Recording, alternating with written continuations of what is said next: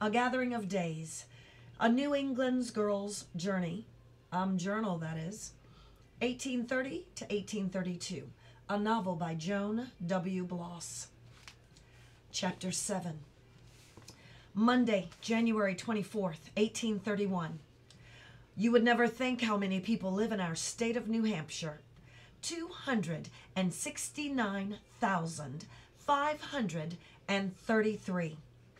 Teacher Holt this morning showed us the Columbian Sentinel for January the 8th. His friend, a Mr. Garrison, had sent it on from Boston. Other true facts concerning our state. Increase in the last 10 years, 25,372. The number of white males is 131,899. Females, 137,511. And of free colored persons, 623. The number of white persons, deaf and dumb, is 136. And of blind, 117. How would it be being blind? Cassie and I talked of this, closing our eyes to affect the condition as we walked homeward today. For all that we stumbled and clung to each other, each of us knew, and knew full well that we could open our eyes and see, should we but choose to do so. Thus we determined 'tis not solely the condition, but whether or not one has a choice that determines its oppression. Then, how would it be to be colored? A slave. I proposed it might compare with perfect obedience. But no, says Cassie, obedience is free for the more freely. For the more freely one submits, the better one obeys. That's a good word. That was my personal thoughts. More than 600 free colored in New Hampshire. More than 600 free colored in New Hampshire? I had not thought so many. With my phantom, should he be here still, there would be one more in number. In all of these United States, there are now 13 million people, some in each of the 28 states, but most in the eastern states of Boston, Philadelphia, and New York. Thursday, February 10th, 1831. Have not written in some days, being chilled and feverish by turns, the latter now abating. Neither have I attended school, but Cassie comes by daily, and I have well employed the time with penmanship and spelling. Maddie is 8 years old today, a sweet and trusting child. I cannot but wish that mother might see her. Em was so little when mother died, nor did she remember the infant boy, whom we call Nathaniel, whose life was counted in days. Father rejoiced at his birth. Every farmer needs a son, and girls he already had. 'Twas funny to hear him talk to the infant, who lay all swaddled, and with no knowing of it, and with no knowing of who it was that spoke to him, nor the word's intention. I remember he talked to the child as if he were fully sensible. Once he promised he'd give to him, had indeed been saving for him, the Barlow knife that he, our father, had when he was but a boy. I must have looked quite startled at this, for mother quickly interposed, but not till he is nearly a youth. Now, Charlie, don't be impatient for things that have to come with time. I remember thinking this so well because soon after both sickened and died, and then there was no more time. So basically she's talking about her mother having told her dad to be patient because, the baby was a baby, and now dad was promising a knife that was his as a child to give to his firstborn son. Okay. Thursday, February 17th, 1831. Teacher Holt bought into school a copy of a newspaper started this month in Boston by his Boston friend. Mr. Garrison intends that his paper, which he calls The Liberator, will quite largely concern itself with the slavery question. Quote, "Our country is the world," is its motto.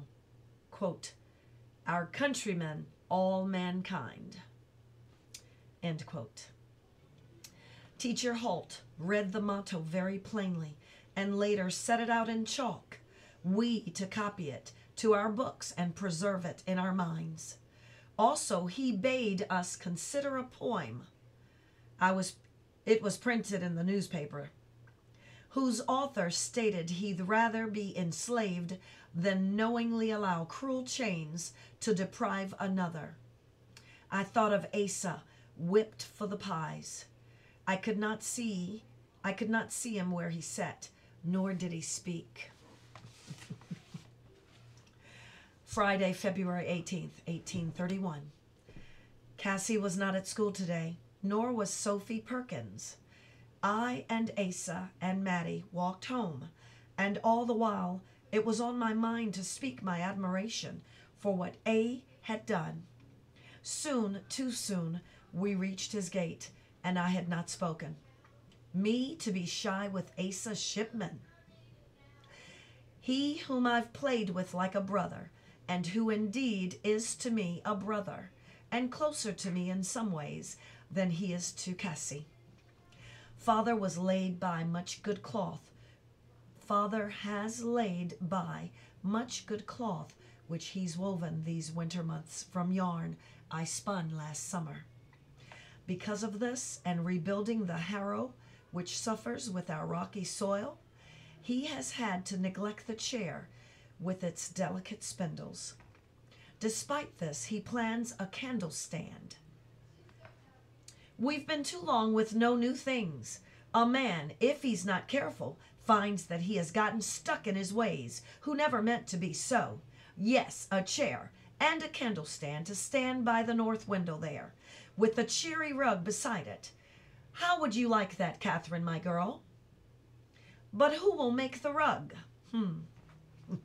Then off he went with some olden song, with hums and words and whistles.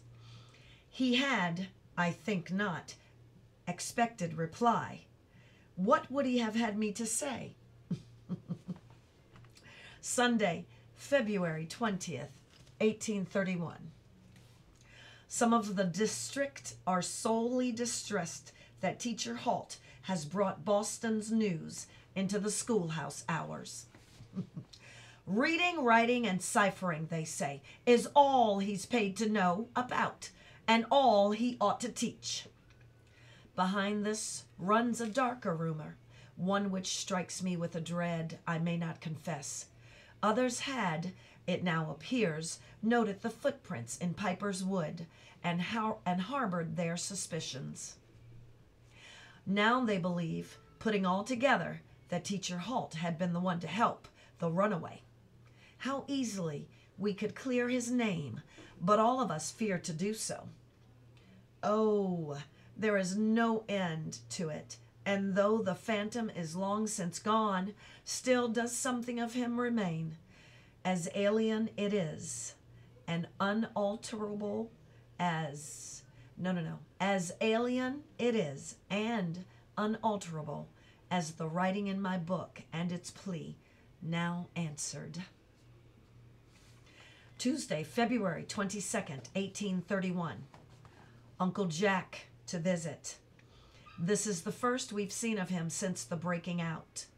He, too, has heard the buzzing rumors about our Teacher Holt. Both he and Father oppose slaveholding, but have different ends in view. Father favors resettlement, which would be in Africa, and a new formed nation. Uncle Jack says that freeman means free as any man. But would you want that, Father persists, to have a black man as your neighbor? Or, thinking he might expect a share in the town decisions? Please, miss, take pity. I am cold.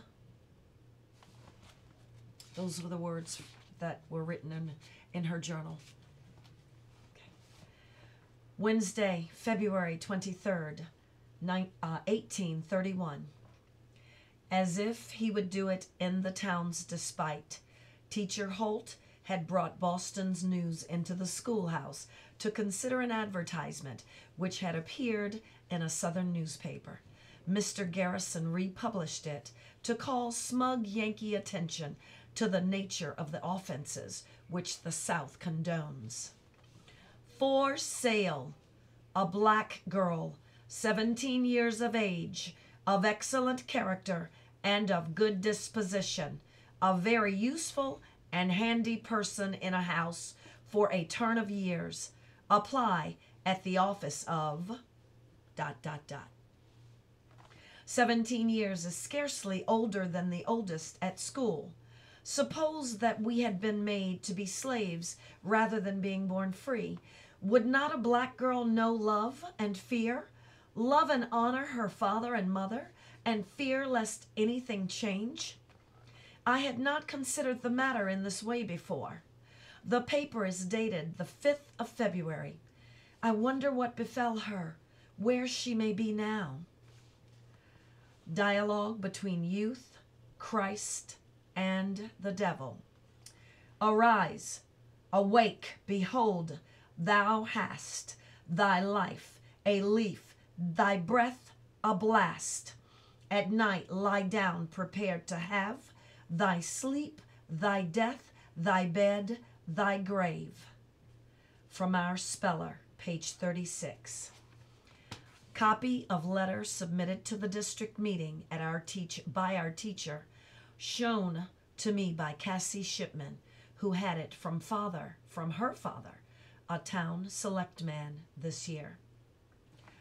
Neighbors, friends, employers, 2 issues are before us as I am doubly accused. First, it is said that I have assisted an escaped Negro slave presumed to have been refuged in these our neighbor woods. Second, it is said that I have infringed upon my pupils' education by introducing in school hours texts other than school books, including newspapers.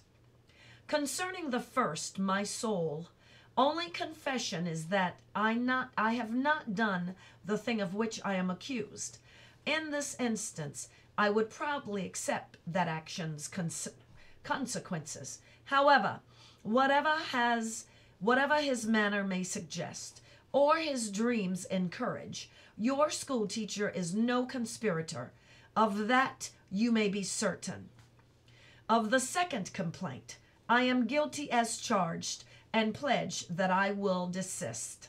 Whatsoever I did in good faith, believing my offices as a teacher to include duties of moral education, that in a nation founded in freedom, the liberty of every man ought to be tested, assessed, and debated in every age and decade of that nation's life. To so engage your children is not, however, your choice, as I am here by your let and permission. I truly regret the dissatisfaction that has been occurred. Mindful of my obligations, I beg you allow me remain in good faith.